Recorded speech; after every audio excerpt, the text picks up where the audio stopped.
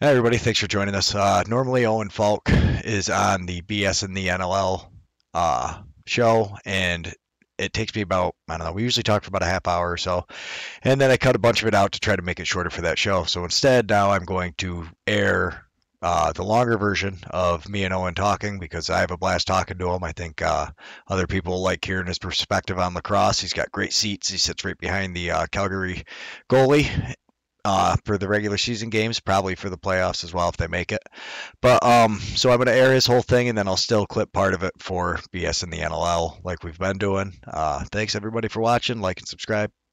Yeah, so we've got Owen Falk with us, the one of the Thunder Monkeys players, and so you with when it comes to the lacrossing barriers, Yep. you're a coach mentor for that program as well? I'm a coach for that program as well as I do a lot of the social media work. That's awesome. So yeah, I'm super excited we got hooked up. Yeah, but like we were talking about, the Calgary this week did basically the exact opposite or what everybody else has done to them. They came out of the gate on fire this week. They did 5-0 for the majority of the first, and then Josh Courier with his first ever goal. Now that was awesome. Yeah, that's huge. And I see you guys had another sweet stat up there. That was also the first time he's played with his brother since 2019 with the Senior A Peterborough Lakers. Yes, indeed. And Yeah, they won 3 consecutive back-to-backs, if I'm not mistaken. yeah, with the man cuff is what it looks like. Wow, so Yeah. that's an impressive fact. So that's huge, and it was great to see, like you said, that spark kind of helped him go. And King must have really listened to our first show where we said he needs to step up because ever since then, King has been on a tear as well. Yeah, King was definitely on fire, especially with that hat trick. Yeah, 100%. The he's got the hat trick, but I think like the big thing that you're seeing from King is just the leadership and like staying, you know, out of the box, making sure he scored at the right time, getting the team moving. So much of that leadership quality that you guys needed for such a young team. Yeah, no, totally. Everyone stepped up. Like Zach didn't want his brother showing him up, so he goes and scores right after his brother, a few minutes after. Yeah, and then so finally, when the first San Diego goal, that was also a former rigger, Dane Doby, as well as the assist. Yes. So, and then they kind of, so they get through the half, and then it's 8-4. And again, you see King gets the assist on the power play. He's part of making it go. And Hairwires, he had 2 power play goals. Yeah. Felt the, I don't think they were in the first from my recollection. They were actually throughout the whole game. Yeah, yeah, but wow, what a what an output that they're starting to get from all the guys. I mean, that is exactly. And what I find so impressive of it though is, so like you look at Hairwires, and he only took 5 shots. So with five Yeah. shots and 2 goals, wow. What you also got to remember, those first 3 goals were against Frankie, who was benched the rest of the game.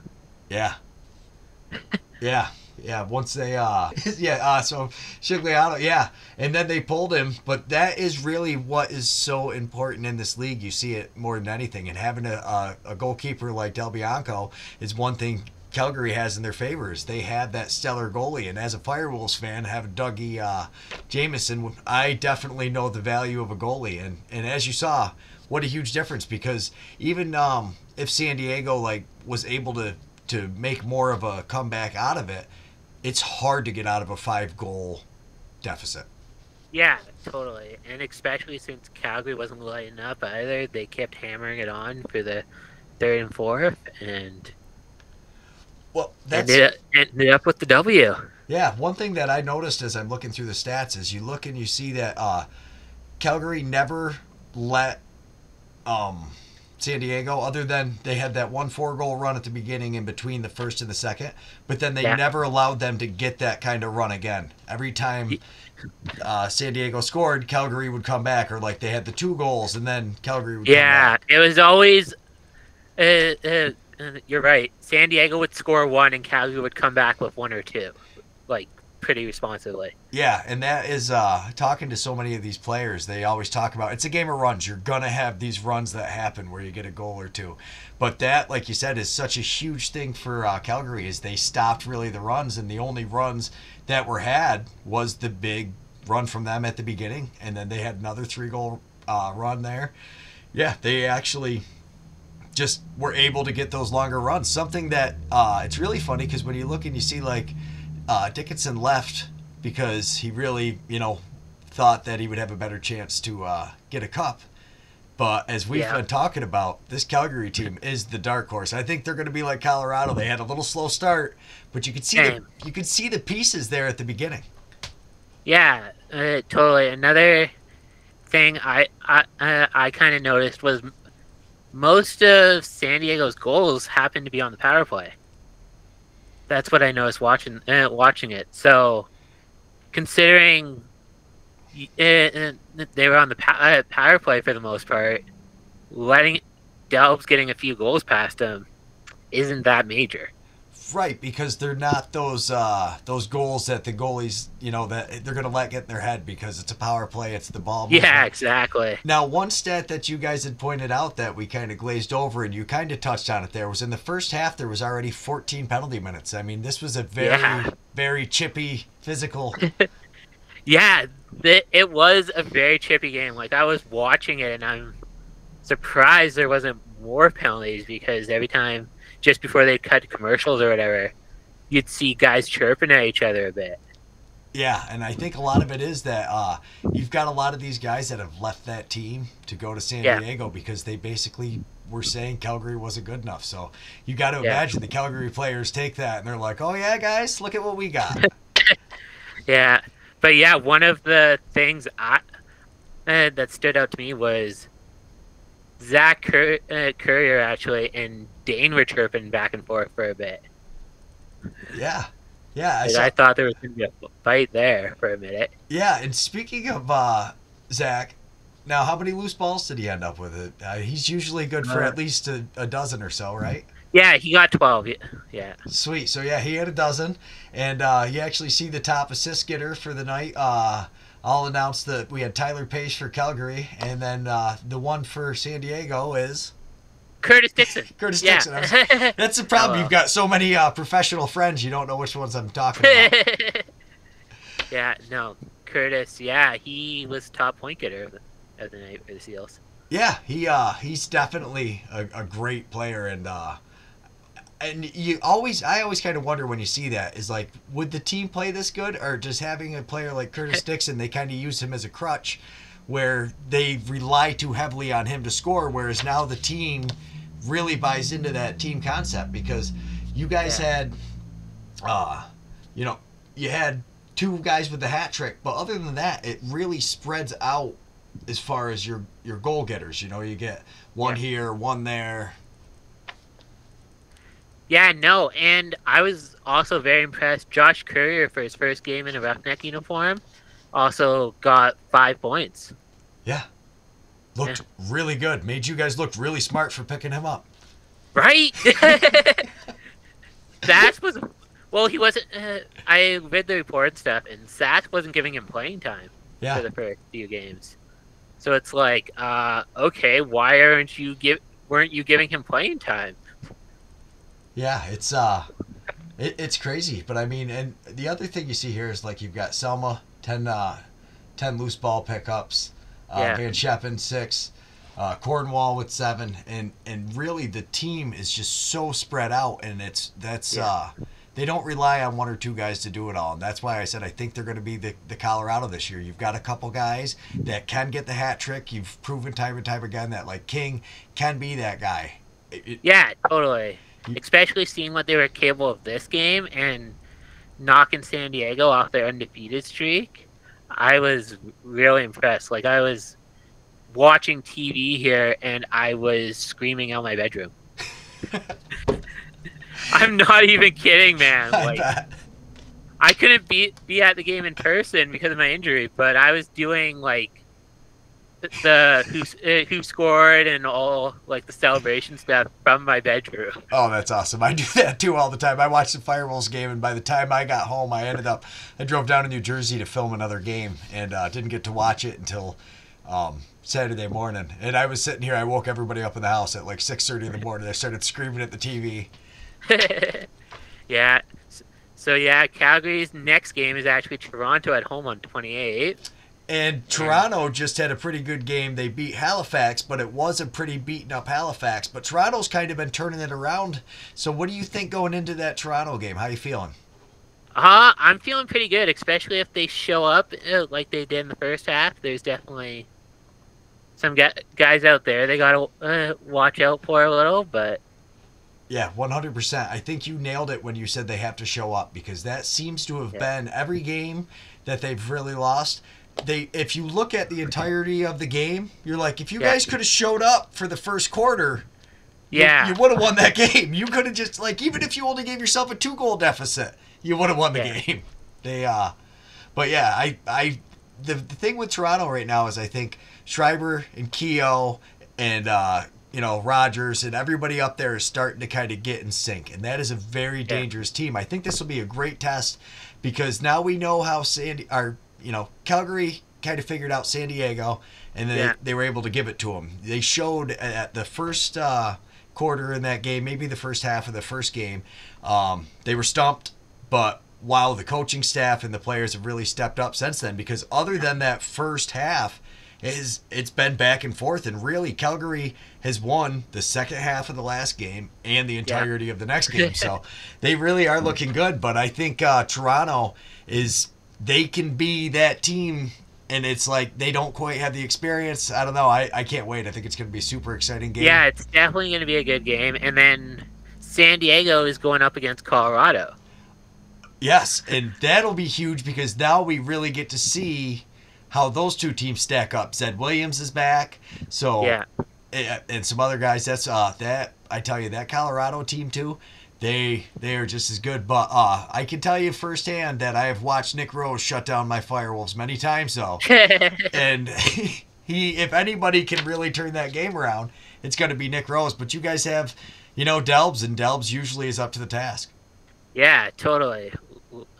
Delbs managed to save 42 shots last game, so let's bring it. Yeah, 42 shots. And one of the most impressive things I think that, and it's kind of been underrated, is San Diego has held teams so it was 10 goals this game. The last game they held them to 9. They didn't end up winning, but they have not had a real bad defensive game, like a complete defensive game. Yes, they have had some hiccups, I guess you could call it, but I tell you, their defense, I think, is extremely underrated with Del Bianco back there. I think that's really what is the heart and soul of this Calgary team.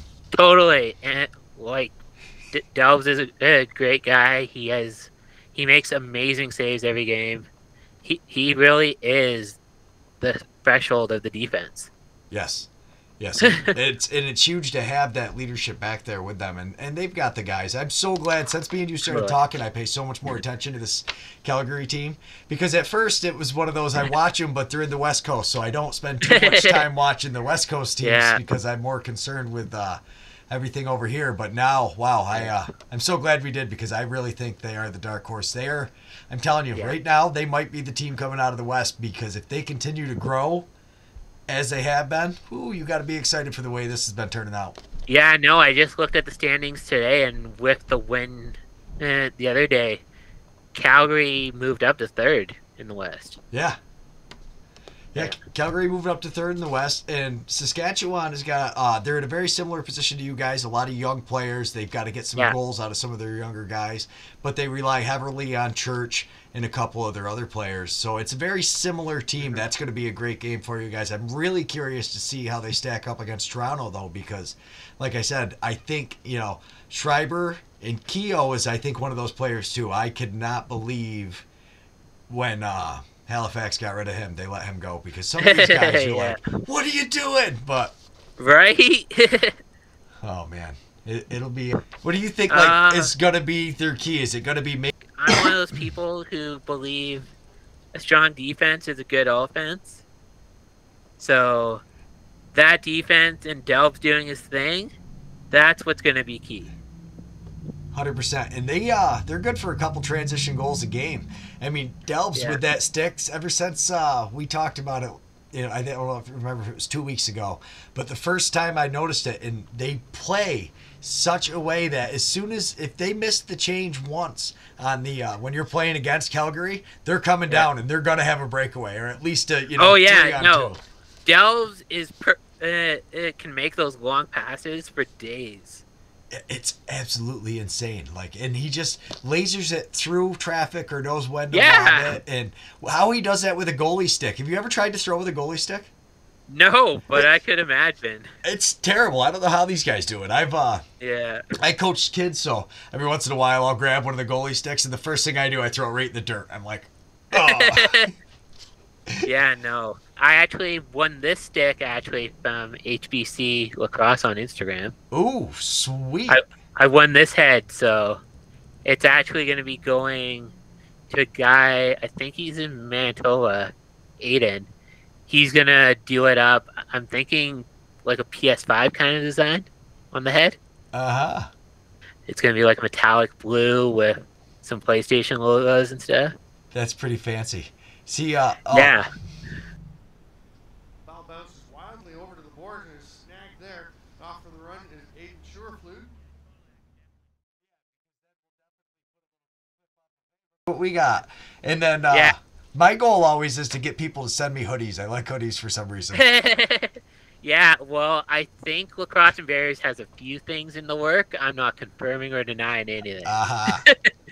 But yeah, if we're yeah, because like especially if they gave you that head, we'll definitely shout them out. And then when you get Totally. back from there, we'll do another shout out for those guys. Because Totally. I don't think I've ever seen a PlayStation stick. I'm really curious to how he.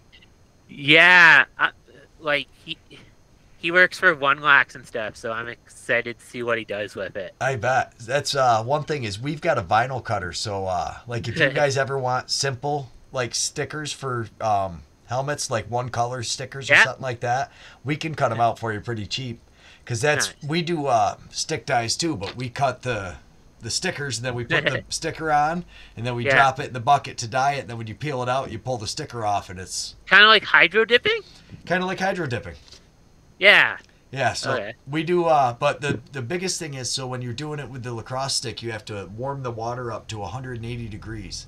Holy. So you keep, and it's hard because you actually have to keep the temperature around 180 because that opens the plastic up, but not too much that it, like warps it and makes it so it's not usable. So. Yeah, I know very little about dyeing, so it's interesting. Do you string them?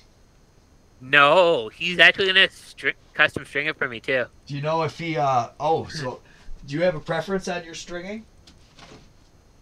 Not. So like this is my one stick. So it's a Lakota Nice. U. We did tiger stripes on it. I use this armor mesh, man. This stuff is so fun for like me because I'll take it on the beach with me. This armor mesh is so sweet. Well, fun fact, actually, Zach Courier, he actually works for Under Armour, testing out the different mesh and the stringing and Oh, really? engineer for them out. Yeah. Oh, that's awesome. Yeah, no, that's not Under Armour though. Those are it's armor mesh they call it, but it's not actually the company Under Armour. It's some other guy. I've got my wall stick I'm trying to show you, but it's stuck. Oh yeah. No worries. Yeah. But yeah, literally he plays around with all the sticks and tests them for them. Oh, that's what a sweet job.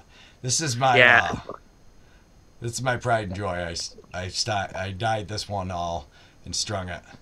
But actually the pocket was out of that Lakota, so this is a Thompson Brothers pocket that I pulled out and put in here. Oh, nice. And then so have you ever seen the movie Crooked Arrows? No. Oh my god, you got to watch it. It's like the Mighty Ducks of lacrosse, but it's so good. Seriously? Oh my god, yes. Oh, okay. I'm looking it up later. This is a bunch of the players that played in it. So Lyle Thompson was in it, and then so I've got Alex Cook, and Alex's son signed it for me, and Ty Hill and Ty's son signed it for me. And I'm gonna have Neil sign it because he was the coach in the movie. But yeah, that's my little pride and joy. It used to be my coaching stick until I ran into Lyle Thompson and he signed it. Now it just hangs on the wall. Yeah, I've met Lyle Thompson. He's an amazing guy. Yeah, super nice, chill guy. Oh yeah, all the Thompson brothers.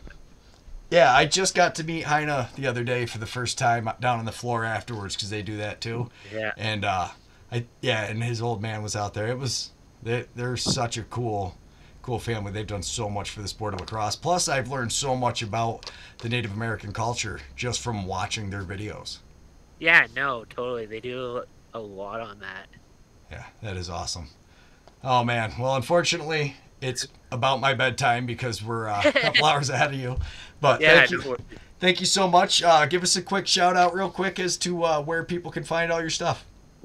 Yeah, so Thunder Monkeys is on Instagram at tmonkeys_lax.